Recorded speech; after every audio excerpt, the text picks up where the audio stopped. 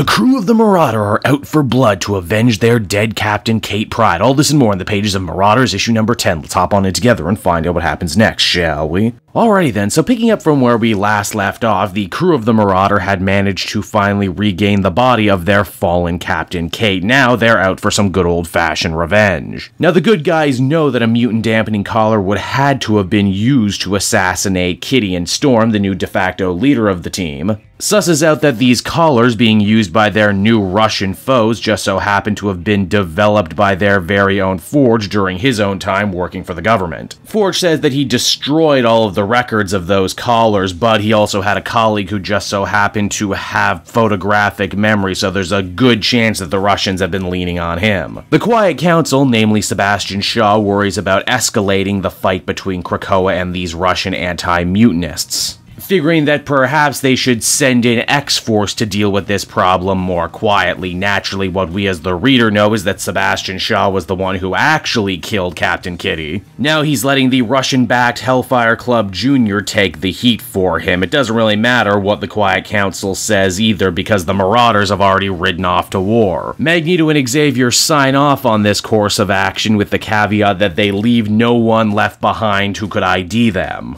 And so the Marauder siege of Russian forces begin. First things first, these guys end up running afoul of an iceberg, which, considering where they are in the equator, should be impossible, but it's not impossible, it's Iceman. With the ship properly crippled, Forge, along with the new Red Bishop, decide to go aboard. We also get a look at Bishop's new costume, and I must say, I really enjoy it. They find the scientist who naturally was being forced to make these mutant power-dampening collars against his will, and is more than happy to be rescued. Emma Frost and Pyro handle the next leg of the mission, and you know what? They don't even need to fire a single shot. Emma just pretty much shuts down all of their minds. Why? Because, well, when they're all thinking the same thing, mainly about her costume, they're very easy to manipulate. Emma being here too lets it be known that this is a dual operation between the crew of the Marauder, aka the red set of the Hellfire Trading Company, and the white set as well, which is why Calypso is there too. So far we have Russian military, pirate mutants. What could we possibly have next? Oh, what about a UFO? Yeah, that's right. Turns out Christian, Emma's brother in the white set, doesn't have a seafaring vessel like everyone else. Instead, he has a frickin' flying saucer. Oh, there's a great story to that, they say, and we'll tell you about it later. The Russian militants get mopped up, but the majority of them don't actually get killed. Instead, Emma decides to go inside their mind and do a little bit of rewriting. Now, anytime they think anything in terms of bigotry, superiority, or racism, they will become physically ill. After that, they drop them off in the middle of Red Square and declare mission accomplished. Though it's a bittersweet victory for sure. They believe they found vengeance for the people who killed Kitty Pryde, but we as the reader know that's not true. Then there's the matter of this doctor. They can't let him go home for a number of reasons. One, if they do, the Russians would almost certainly kill or try and recapture him, and two, he just knows too much that could hurt Krakoa and mutant kind. So instead, Emma and the others decide to forcibly retire him, wiping his mind of all knowledge of his previous life and instead choosing to let him live out the rest of his days in the Morlock Country Club. If nothing else, Mask certainly seems happy. He finally has someone to golf with now, which is the end of a nice running gag that started a few issues back. Now, what of the matter of resurrecting Kitty? After all, the X-Men had seemingly defeated death itself, but try though they might,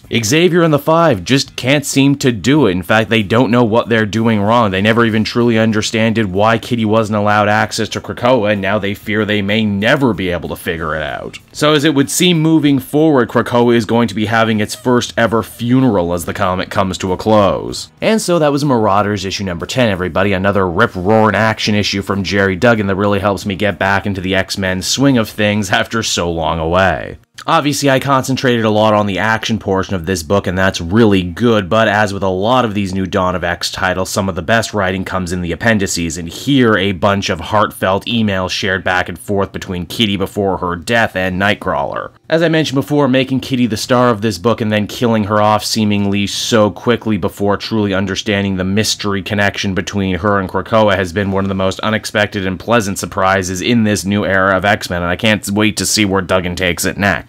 Overall, I feel comfortable giving this one an 8 out of 10. Man, did I miss new Marvel comics. Hey there everyone, it's your old pal Cape Joel, and if you're seeing me right now, that means you watched to the end of the video, which I am very appreciative of. It really helps drive engagement and retention and all that other good YouTube stuff. So does liking and commenting. Wink wink. If you like my content too, you should check out my Patreon page. We just redid all the tiers, so there's a ton of great rewards. You can become a patron for as little as $1 a month, and well, it would just really help me out. It's never expected, but always appreciated. So until next time everyone, I've been Cape Joel, and I will see you next time. Bye-bye.